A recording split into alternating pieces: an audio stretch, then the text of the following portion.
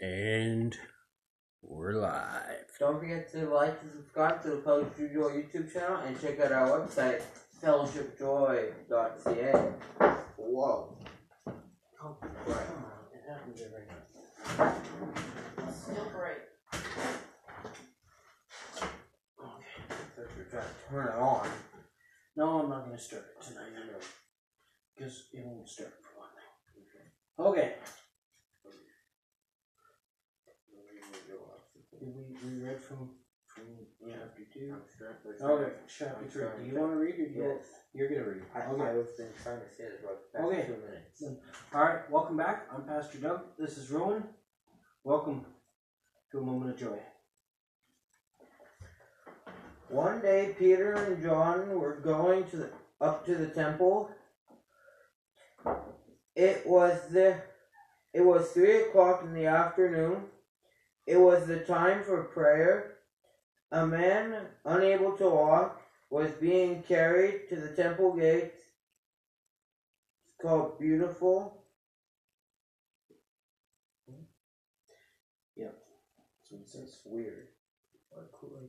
Well, maybe it was a pretty date. He had been that way since he was born. Every day someone put him near the gate. Then he would beg for the people going into the temple courtyards. He saw Peter and John were about to enter, so he asked them for money. Peter looked at the joint.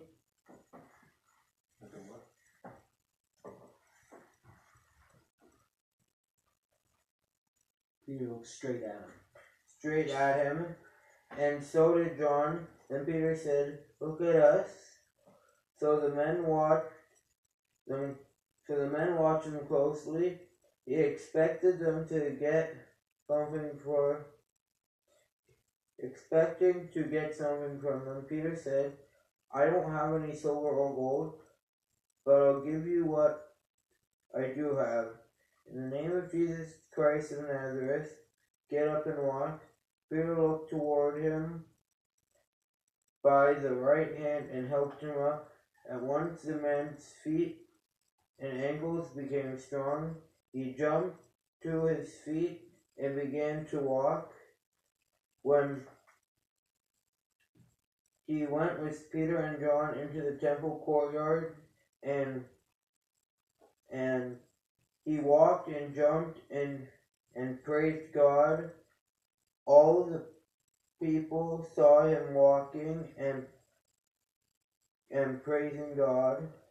They recognized him as the same man who used to sit and beg at the temple gate called Beautiful.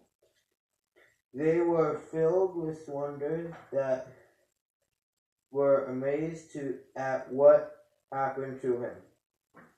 Alright, you have any questions about that? Who writes called Beautiful? Well, I'm not sure if the man's name was Beautiful or the gate's name was Beautiful, but I think it was the gate. I thought it was a gate. Yeah, and that's so there's probably different names for different gates. Right. Yeah. Yeah, well, there isn't the gate of Siloam or whatever. I don't know. Is there any other questions? Nope. Any prayer requests? Nope. Alright. Dear Lord Jesus, we thank you that you're a God who knows what we need. We might think we need silver or gold. We might think we need money or a new car, but you know what we need.